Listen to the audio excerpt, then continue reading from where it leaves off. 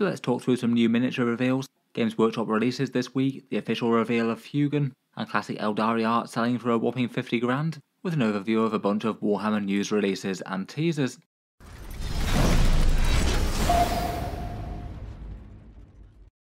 Hello and welcome back to Auspex Tactics, where today I thought I'd cover a whole bunch of minor releases and teasers and reveals, a bunch of things that maybe didn't really need their entire video all to themselves, but nonetheless I found interesting over the week, talking through new stuff from Games Workshop and releases to come. First up, on Warhammer Community they had a couple of model reveals today. One of them was the as expected Fuegan miniature, which we saw in the release last night. I'll talk about that in a second, but they also have a Christmas seasonal miniature. As seems to be tradition, they're releasing one red Gobbo per year, and this latest incarnation of him seems to have built himself a rather explosive snowman. I had wondered if they were definitely going to do one of these, given that they released those seasonal rattlings with their turkey and a bunch of other snacks and things, but it seems there's room enough for two sort of seasonal miniatures. I'd say compared with some of the red Gobbo miniatures in the past, this one's quite a fun one. The reveal maybe feels a little bit on the early side, given that Christmas is still a way off. With Games Workshop miniature reveals though, it kind of fits their normal timeline, often showing things off around about 2 to 6 weeks before they go on sale. And with the Warhammer preview windows, that means that there's a further 2 weeks delay after that. I feel like often with their seasonal miniatures like this, they've put them going up to pre-order on mid to late November, so then when you have the 2 weeks after that, they tend to ship out in early to mid-December time. Compared with their mainstream releases, these are maybe a little bit more on the niche appeal if you want a fun painting project. I quite like the creativity with this one though. The red Gobbo is basically a slightly odd meme from 40k's past, sort of a communist Gretchen uprising sort of figure. But then a few years back they decided that he was basically the Christmas mascot for 40k, so basically you have orcs, revolutions and Christmas themes all smashed together on one miniature. This version of him has built a snowman who happens to feature the goth rocker's hat. He's got a little accomplice in an elf costume who seems to be building him a whole bunch of snowballs that have some rather explosive surprises concealed within. I'd guess for the pricing of it, it'll be somewhere around the sort of £25 to £28 mark, or the $40 to $45 sort of mark, as per Games Workshop character kind of miniatures. The other maybe slightly surprising thing about this one is that snowman isn't actually a snowman, but actually a giant bomb in disguise. According to the article, the idea is that you can just not glue the top bit in place and paint the underside of it, and you can basically transform your snowman into a slightly less well disguised big bomb. Kind of fun to have that little bit of interactivity on a plastic miniature like that. Maybe something they could do a little bit more of for some other armies perhaps. In any case, if they follow the precedent of previous years, he'll probably get a Legends 40k datasheet at some point, though he won't be any sort of ongoing part of the Orcs range. I think it would be kind of fun if you did get a more permanent model at some stage. Perhaps they did some sort of fun Gretchen release. That's definitely one way that they could expand the Orcs if they wanted to. In any case, otherwise, he'll be added to a whole bunch of past miniatures that he's had. A bunch of red Gobbos and one black Gobbo hiding in there. I wouldn't be too surprised if there's a few people out there watching who've collected the bunch of them. For this week's Warhammer 40k and Kill Team releases, the biggest box set is the Kill Team starter set, and that's coming alongside a bunch of reboxed Kill Teams, plus a bunch of solo release characters for Warhammer 40k in a couple of Chaos Lords and Inquisitor Kotias being released solo. It looks like the Kill Team starter set is priced at the same price as the other Games Workshop starter kits, £67.50 or $112, pretty much what I'd expected, and to me that doesn't feel terrible from an intro box that can play simple games from the go, though you might need the core book for more advanced rules. And this one's the one that's packaged with the intro Kill Team rules, 7 Space Marines and 7 Death Guard from the Space Marine hero ranges, plus the battle board and the MDF terrain pieces, a slightly new direction from Games Workshop. People were a bit divided about them, but I feel like it's really not the worst decision in the world if this one's supposed to be the low budget entry set, at least if it stops them charging their normal £90 or $150 or something per set. I was wondering how popular this release would be, so I took a look at that with the aid of a channel poll or two. The answer appears to be more popular than I'd expected. I asked you guys about the popularity of a bunch of upcoming 40k and Kill Team box sets, and it seems that the Kill Team starter set was actually the single most popular, probably at least partly because it's going to be significantly cheaper than the rest. Out of the sample size that I had, it looked like around about 100 people were trying to pick up the starter box. 60 odd said they wanted the brutal and cunning one that has the new rattlings and tank busters. If anything, that was a bit of a surprise for me, given that they've got entirely new miniatures that haven't been seen before. I guess maybe some people are looking to pick them up separately though. It also looks like it could be on track to sell more copies than the most popular Christmas Battle Force box set. Only around about 63 people said that they wanted to pick up the Dark Angels Inner Circle Task Force, and that was at least fairly surprising to me. That one's certainly a fairly popular box set by 40k standards, even if not every one of the Christmas battle forces went down that well. For the miniatures for this one, they're reboxed ones from the Space Marine Heroes models, 7 Death Guard with the fun nerdlings on the bases, plus the unique sculpt for the Malignant Plaguecaster, and then 7 Primaris Marines including a Heavy Intercessor, Eliminator and Captain. Out of these two, I thought I'd ask people which half they thought of the box set was the coolest, and it looks like a fairly decisive win for the Death Guard there. To be honest, I'm not really too surprised at all by that one. The Primaris Marines aren't bad, but they don't really do a lot of things that the regular out-of-the-box sets don't do, whereas the Death Guard have a fair few more interesting features with their bunch of pets and nerdlings and things. As ever with Games Workshop's pre-orders and releases, if you were looking to pick something up anyway and wanted to both support the channel and save money versus the Warhammer web store, I do have a whole bunch of discount retailers links down in the video description. There's Element Games in the UK plus a few other options for UK ones. They're normally 15% off though, Gap Games for 21% off in Australia, Fenris Workshop for 10% off in Canada, Wargame Portal for 15% off in the USA, and Tash and Geldeep for 16 to 20% off in the EU and Germany. A big thank you to anyone who chooses to pick things up via those. It does help to support the channel and keep the videos coming. These are the times that the Kill Team box and the rest will be going on pre-order. It's often midnight Eastern time for Wargame Portal and Fenris Workshop over on North America, 10 or 11 in the UK and Europe, and then midday Eastern time in Australia. I don't imagine that there'd be quite such a clamour or sellout for these boxes, though individual stores might sell out of individual products.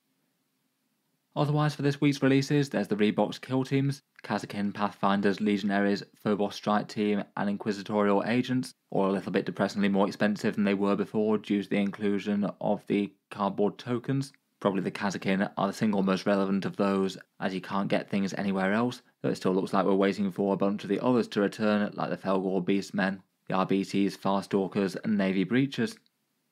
Finally for the 40k releases, there's the Chaos Lords and Kotias. The Chaos Lords are $42, £26 or €34. Kotias is a little more. Just for another random poll, I asked you guys to rate these all against the Rattling miniature as well. And it looks like the Chaos Lord on foot wins the battle for the coolest miniature here. And then besides that, it's fairly close between the other two, besides Kotias, who's not chosen as their favourite by most people. And then it also looks like that translates equally into sales as well. Out of those miniatures, most people are looking to pick up the Chaos Lord on foot. I guess it doesn't hurt as well that he's also really quite a strong unit in game right now for the Chaos Marines. Then it's the Rattlings and the Chaos Lord with Jump Pack that are the next most popular after that, with not too many people trying to pick up Kotias. I feel like that really does underline that Games Workshop absolutely does lose a whole load of sales if they release a sculpt that's far less well received than others. Moving on from this week's releases though, as mentioned last night we had the leak for Fuegan, the Eldar Phoenix Lord who had his instruction manual mailed out in a box of Kyric Acolytes. And as expected, Games Workshop have responded by putting up the images on Warhammer Community. Most of the time when they have major leaks like this, they often tend to show off the miniatures the next day. I guess the article and the video that goes alongside it was supposed to come out with the main Aeldari release, probably in some sort of reveal show, and maybe even could have featured on the Christmas Day reveals this year. But instead they've decided to just allow it out the bag early. In general, reception to the Phoenix Lord has been rather good, not really doing anything too crazily adventurous with him. I guess adding the back banner was rather fun, and the burning Chaos Space Marine skull on the floor. Otherwise they didn't really give us any more new hints. They said that he'd been recently battling alongside the Inari to thwart the Thousand Suns in the Webway. He'd been hunting down demons in the Webway ever since, and now seems to be abroad in the galaxy once again. I guess it was quite nice to get a few more full colour shots of different angles. I guess we could already see quite well what the miniature was from the instructions, but nice to see a few more pictures of it. You can see his base a bit better. Plus the back of the miniature, I imagine it probably takes some coordinating to get that fire pike through doorways though. Must be a bit awkward when he's trying to disembark out of the Falcon Grav tank alongside his squad. For a smaller teaser from earlier in the week, Games Workshop's Rumour engine was another one that could easily be 40k. Looks like it's probably either this or Necromunda. Not really too much to go on for this one, I don't think. It basically looks like a rack of sort of missiles or bullets, but maybe a slightly weird sort of magazine design. On the community post that I did about it, there were a few suggestions. A lot of people said that it looks superficially similar to the Thousand Suns Hellfire missile rack, the one that they get on their Scarab Occult Terminators. I don't know if that's partly due to the angle though. They definitely could have just shot it from an unusual angle and it could be a magazine hanging down. Another one I quite liked was the magazine from an old Mordian autocannon. That one does look pretty similar. I guess we are getting some new deathcore on the way. I guess I could certainly see this being, say, like an autocannon magazine for a new heavy weapon team perhaps, but again, realistically not all that much to go on. One really quite cool story that was shared with me recently was the seller of this Aeldari artwork got in touch with me, basically showing the fact that there'd been a recent big sale for an Eldar artwork. This one, I believe, is the 2nd edition Codex Eldar cover art done by Jeff Taylor. According to the eBay seller, they bought it from them around about 8 years ago, and then basically made the decision to sell recently, and it looks like on eBay it fetched a rather astronomical price of £50,200, so that roughly translates into 60,000 euros or 65,000 American dollars. I guess as Warhammer art goes, it really is quite an iconic piece. Certainly one that I recognise, and no doubt has a whole bunch of massive retro appeal to all sorts of collectors out there. I guess given Warhammer's just continued expanding in terms of popularity and reach ever since then, I guess a whole bunch of the old artworks and things really are worth quite a lot, genuinely being a pretty cool piece in history in the overall development of the game and hobby. Apparently the piece has been carefully stored behind museum quality glass to preserve it, which totally makes sense if you got something this precious, I suppose. Here's a slightly better look at the artwork if you're interested. We've got some very old school and colourful fire dragons, swooping hawks and a dire Avenger Exarch fighting here. I guess as old school artwork goes, it's pretty topical as well, given that we're expecting new models for both fire dragons and swooping hawks in the very near future. Talking of the Space Marine Heroes miniatures earlier in the video that are coming out in that Kill Team box set, it looks like the Warhammer Heroes range is going to be Stormcast focused next, and these ones are the sort of blind buy boxes where you pick up a kit, you don't know which of a whole bunch of miniatures you might get inside, but for Games Workshop model kits they're sort of a really quite small and fairly accessible thing. They don't usually sell many things at the sort of £6 to £8 or $8 sort of price. Almost all their model kits are significantly more than that, even if that would be quite an expensive miniature, at least compared with one out of a 10 model box or something. Kind of interesting that these were originally branded Space Marine Heroes, and we had a wave of Firstborn Space Marines, then Blood Angels and Death Guard following that, and then we had a wave of Primaris Space Marine Heroes, as with the Strike Force Justinian ones. And at that point it was rebranded from Space Marine Heroes to Warhammer Heroes, that seemingly because they wanted to be able to use it for their other settings as well, so it looks like they're giving the option for people to get some individual Stormcast. I believe that these miniatures had been leaked a few months back, but this one I think is the first official reveal for them. 7 fun heroes, each with a little bit of different character to them. I won't pretend that I'm super clued up on Stormcast lore or gameplay from Age of Sigmar. I'm sure we could find a few suitable proxies in there for them though, but kind of like Kill Team is for the Primaris Marines and the Death Guard, these ones will have the rules to field them as a warband in Warcry. One little bit of news that is slipped in here is that there won't be any way to guarantee that you can get the full set of these anymore though. With the previous Space Marine Heroes ranges, they were often sold in packs of 8, and the guarantees that if you picked up an entire pack of all 8 boxes, you would get the 7 different miniature sculpts, and then one of them doubled up. Looks like they're not doing with this one anymore, which feels like a bit of a backslide and turns this more into a real sort of loot box type thing.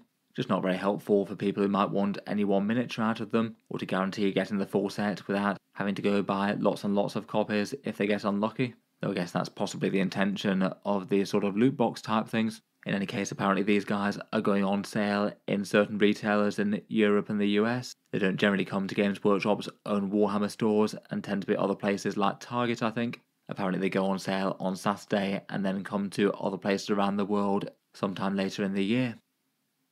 Otherwise, for model reveals, there were a few leaks floating around for some Underworld teams. Perhaps the one of which might be of interest to some 40k collectors are there's some new Plaguebearer sculpts out and about.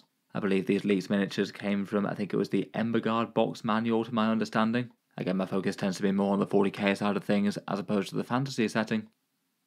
Again, as it often seems to do with leaks, Games Workshop has followed it up with more full pictures of the entire things. I guess they might have been going up to show them off in the not too distant future anyway. It looks like the Plaguebearer warband for the Warhammer Underworlds are called Grandfather's Gardeners. I feel like these could be fun enough to paint up if you had a Nurgle or Chaos Demon army, maybe adding them in as sort of filler miniatures for a Plaguebearer squad to look cool. There's a fair bunch of warped and twisted things here. A lot of them have great big parasitic bugs all sitting all over them. There's some guy with sort of like a seed bag that seems to be made out of his own organs, sowing a whole bunch of maggots in the ground.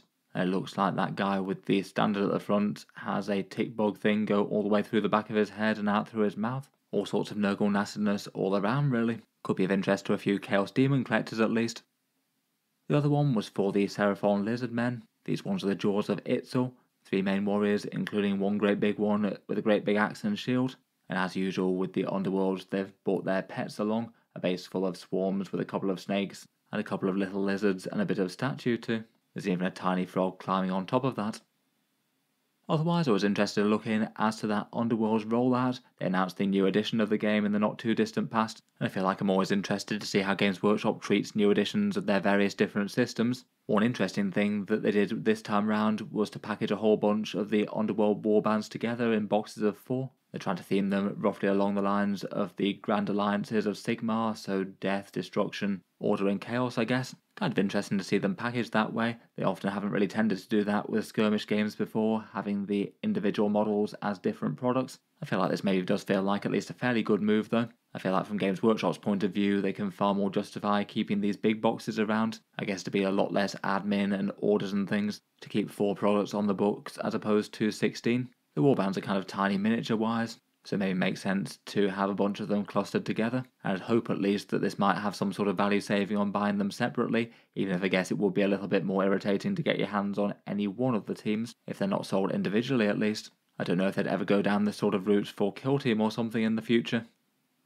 Otherwise, for their release rollout, it looks at least kind of similar to Kill Team. They had their Ember Guard, Stormcast vs Skaven launch. Then I guess the 2 new warbands this year were those Plaguebearers and Lizardmen, and then it looks like it'll be a trio more next year. And that feels at least kind of similar to how Kill Team was rolling out recently. They decided to do 3 releases rather than 4 in the last year of the previous edition, and their first release after the new edition again was 2 entirely new bands of miniatures. Maybe they'll follow a similar sort of pattern and go back to the 1 new kit and 1 upgrade sprue kit in their future boxes. Finally, for one other thing I found interesting, there's a new Tau book announced, Elemental Council by Noah Van Noyen. It's just interesting to have more 40k lore content for different races aside from the Imperium, just given that it really makes people have to explore a bit more of the subtleties of what goes on behind the scenes and all the war fronts that sometimes you hear a bit about for some of the armies, but otherwise there's just a fair bit that's just not really been developed too much. In any case, apparently the plot for this one would be cementing control over a newly conquered world, fighting off against an insurgency of Raptors chapter Space Marines, and apparently some other threats as well. Looked like there was a bit of artwork that might imply Genestealer cult, but who knows? Might be of interest to a few followers of the greater good out there at least. In any case though, I'll leave that there for this one. Let me know your thoughts on Games Workshop's new teasers, releases and reveals. What do you make of the new Christmas miniature, the other shots of Fuegan, and the rest? As mentioned, if you're looking to pick up any of the Kill Team bits, feel free to check out the links down in the video description. The times that they should go live are on screen now, and as always a big thank you to anyone choosing to support the channel via those. Otherwise, feel free to subscribe to Auspex Tactics if you'd like to see more like this. I'll certainly try and keep up with Games Workshop's news, rumours and releases.